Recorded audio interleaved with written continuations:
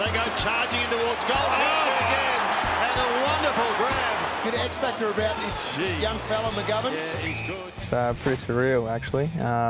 It's a dream come true. Sort of exceeded all expectations, which has been great. No, it's been good fun. It's hard. You've always dreamed about playing AFL, and you hear a lot of noise about how hard the game is and how quick it is, but I think it has lived up to the expectations of what I thought and what people have told me, especially my brother. To half forward, who's waiting? Front spot, well done McGovern.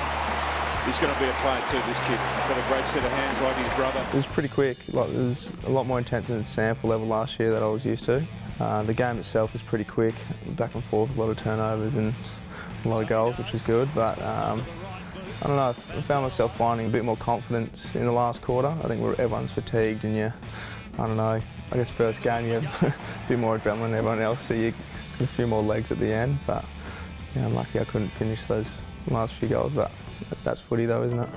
So McGovern kicking for his first goal in the big time.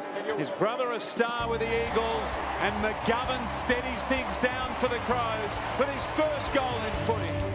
It's a huge relief knowing that you've won your first game of football in front of your home crowd, 51,000 was amazing. And also to kick my first goal in that game as well was awesome. So yeah, it was an amazing feeling, and to share it as well with Wayne and Paul Season was great.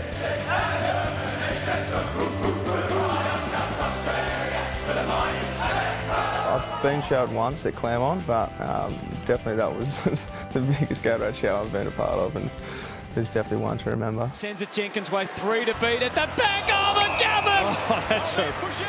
Oh, disappointing.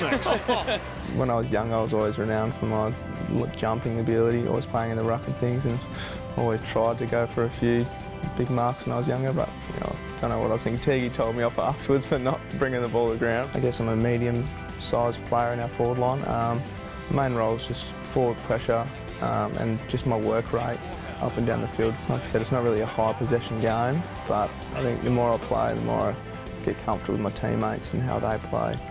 I might better get my hands on the ball a bit more.